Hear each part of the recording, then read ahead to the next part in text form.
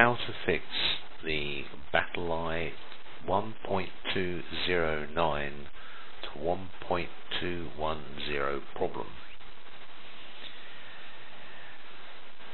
If you're confident you can do this, it's quite simple.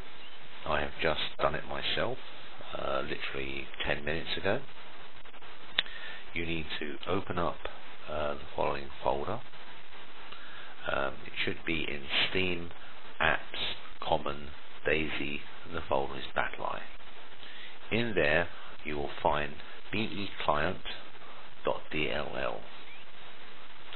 This one will probably be dated the same as your install date, the 18th of February 2014. So those two numbers are the same. This one's already been updated, but I'm going to show you how to do it.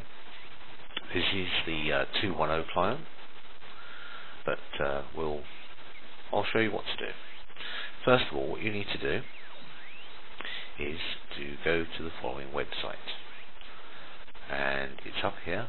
It's www.battleye.com. You see it here, actually it's battleye.com, because there's supposed to be two E's there really for correct syntax, but they didn't do that.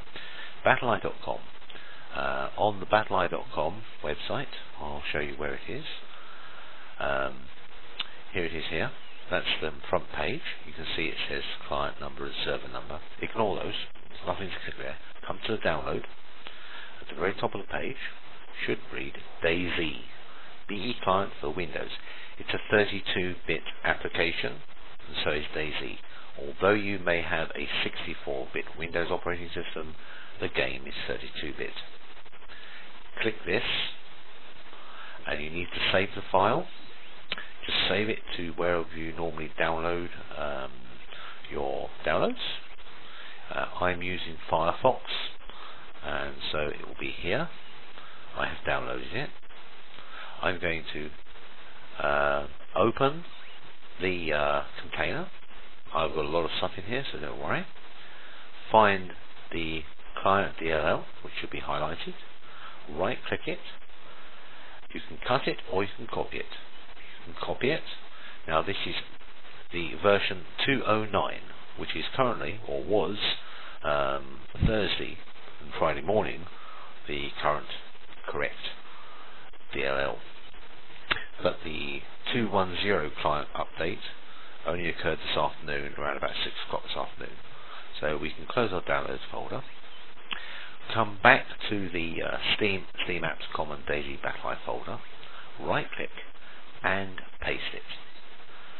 You paste it, copy and replace. This is Windows 7, copy and replace, and let's just confirm, yep, and you can see this is the time now, 23:38. This is the 209 client.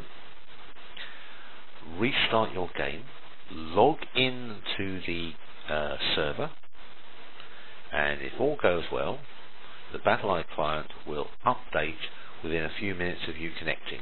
Literally within a minute or two of you connecting, it will update to 210. You will then start seeing server messages in red, and you are done. I'll close this, and that's all you need to do. Have fun.